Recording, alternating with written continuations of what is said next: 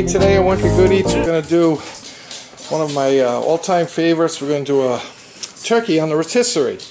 And we got Wolfie over here. He's patiently waiting. He knows something's up. So this is about 12 to 14 pound turkey. First thing you're going to want to do is take it out of the bag, give it a nice cleaning, take out the neck and the heart and the gizzards and all that stuff that they pack in there. Give it a good washing, and then you're going to need some extra virgin olive oil, some pepper to grind, some sea salt, granulated garlic, a little onion powder, and some basil leaves. And of course you're going to need your rotisserie bar and ends for the rotisserie. So we'll get started. We'll clean this up. Okay, so we got our turkey in the sink. You always want to use cold water. Okay, and if you reach right down in there, pull out the neck and tail, go on the other end, and you get your bag. We usually cut this up and fry it up for Wolfie. He loves it. Okay, so you can see we got our turkey in the pan. I pulled out a little string because usually they come with these little clips to hold the legs on, and that's fine. I leave that on there. It's just that these wings, they can flop out quite a bit, so what I'll do is I'll take some of that string and just tie it from tip to tip just to kind of hold it together. And then we'll start getting this thing all dressed up. First thing you're going to want to do is you're going to want to drizzle some olive oil on this. That's okay, just to pour it over a little bit. And keep a brush handy so you can brush it around. Okay, if you get a little extra in the pan, that's fine. Okay, and that way all the good seasonings will stick to it. So first thing I'm going to do is hit it with some salt, and you just want to drizzle that over just to get some salt on there, salt coating. Alright, and then don't worry, and I got some black pepper.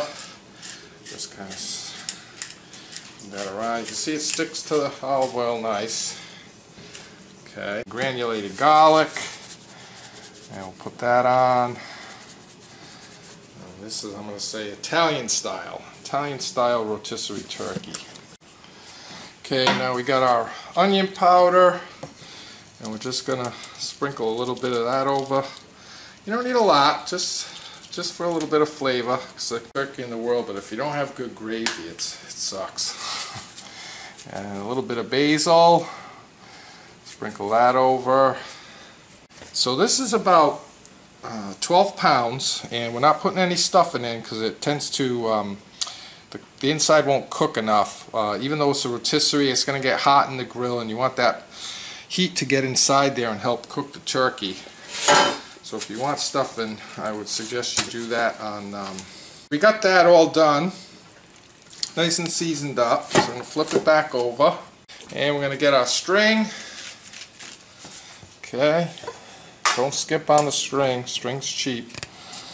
Give yourself enough to work with. And what we do is we're just going to tie the wing on one end. And that's just enough to hold it. Again, you can use picks to hold the wings in if you want. And what you want to do is just come through, you want to aim for this right here and try to get it right through the legs, like such. Okay, show you what that looks like. So you can see that. Okay, comes through. That's what it looks like on that end. Okay, so we got our ends. I want to kind of center the bar. Slide it on. And again, this stops the. This will stop the turkey from spinning. So I'm going to get it on there nice and tight. Gotten our grill started, and you can see the flames have been going, getting nice and hot in there. That gets the back tiles really nice and hot, so that rotisserie should fire right up.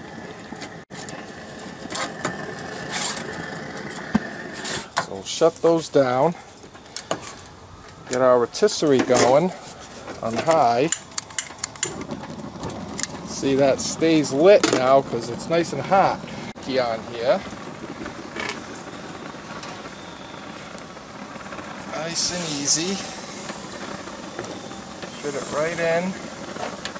Now, if you need to center it, you can see that it's kind of off center from that. So what we'll do is we'll loosen up the key. Alright. And we'll slide these on the bar so we get it nice and centered. Okay. Tighten it up. And then test our motor. There we go.